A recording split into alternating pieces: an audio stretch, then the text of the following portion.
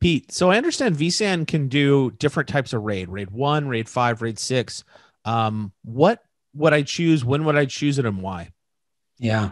Well, the good news is that when you're trying to make the choice, it doesn't have to be this all-in-one sort of a choice, across an entire vSAN cluster. We allow the customers to select this within a storage policy that can be defined on a per VM or even a per VMDK basis. But when we think about RAID 1 and RAID 5 and RAID 6, these are just data placement schemes that have their built-in protection mechanisms built in. So what RAID 5 and RAID 6 is that protecting the data redundantly, but doing it in a really space efficient way and guaranteeing that space efficiency. Whereas mirroring the data, that being RAID 1, is just, as the name implies, just mirroring the data in two separate locations so that you can store the data redundantly.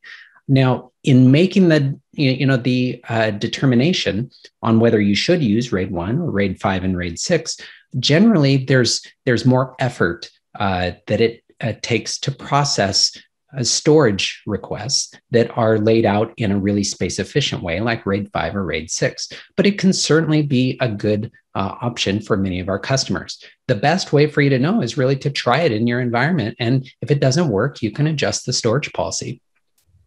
So if I had some workload that was really write heavy, which way would you go?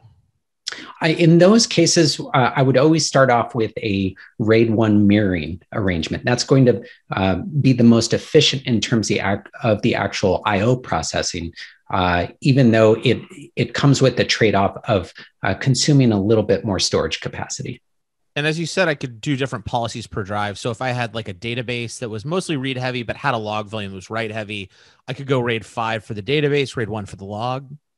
Yeah, we see that really quite often in environments where they're using a database, a SQL environment where they have the transaction logs set as one way, but then you have the primary databases that are using some other data placement scheme like mirroring. Sounds like I can have my cake and eat it too. You sure can.